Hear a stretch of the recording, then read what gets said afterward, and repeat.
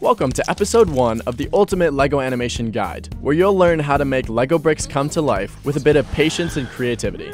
In this first video, I'll be teaching you everything you need to know to get started with your first brick film. All you need to get started is a camera, or even a stop-motion app on your smartphone, a base plate, something to animate, 3 desk lamps with fluorescent bulbs, and putty. You can find this at any crafting or office store.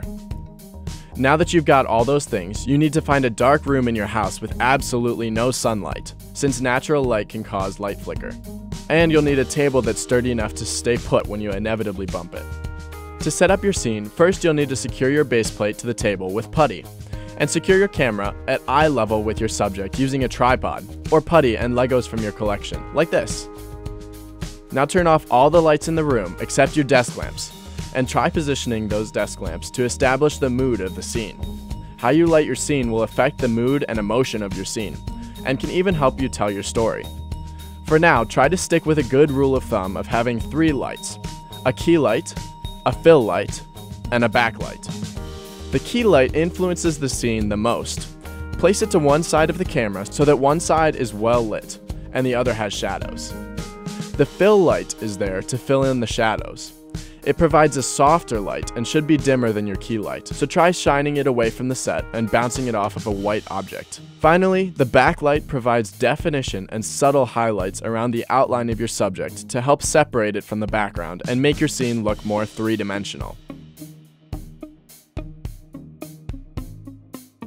You'll want to be cautious of what you're wearing. Light clothing has been known to cause light flicker in stop-motion animations. Once you've changed into dark clothing, you're ready to animate. Set a frame rate in your iPhone animation app. I'd recommend starting at 15 frames per second and moving towards 24. Take a picture, move your figure, take another picture, and repeat until you've finished your scene. As you continue to improve your skills, you may want to consider investing in a DSLR with a mains power adapter and live view, paired with the Dragon Frame stop-motion software. A few of the many benefits of this setup are onion skinning, which allows you to overlay the current frame over the previous one, remote capturing, so you don't have to touch the camera and cause unwanted camera shake, animation guides, and so much more. In the next episode, I'll be sharing tips and tricks for animating your figures and making your shots look even more interesting. So be sure to leave a comment and post photos of your studio setup and links to your first animations to my Facebook page. I watch every single one of them. Thanks for watching and subscribing. I'll see you in the next episode.